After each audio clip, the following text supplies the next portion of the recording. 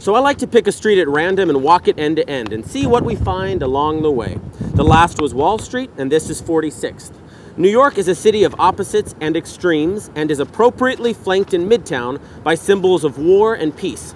On the eastern end, we have the international institution dedicated to peace, and on the western end, we have a symbol of war, a naval aircraft carrier.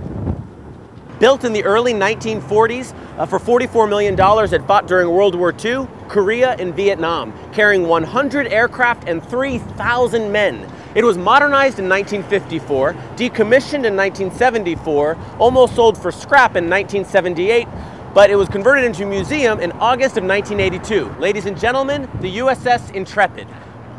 What the? Oh, come on! It was right here. It was this giant aircraft carrier. It's 3 football fields long. Where is the USS Intrepid?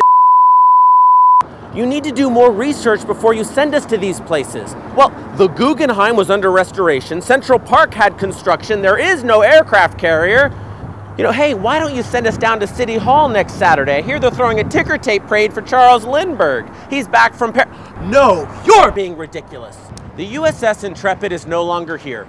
It's been called back into active duty because of the recent surge. It's currently fighting in the Persian Gulf. Now, not all museums were called back into active duty. Only museums that were once aircraft carriers or that look like they could fight a battle, like the Whitney.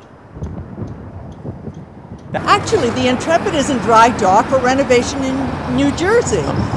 The plan is at some point to move it to Staten Island and then to bring it back here during the fall of 2008. That's right. This is the ship that took great fanfare last fall with politicians on board, music playing, was moved just a few feet before it got stuck in the mud. 25 years worth of muck.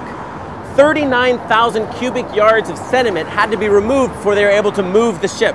Just like this, except 39,000 cubic yards more.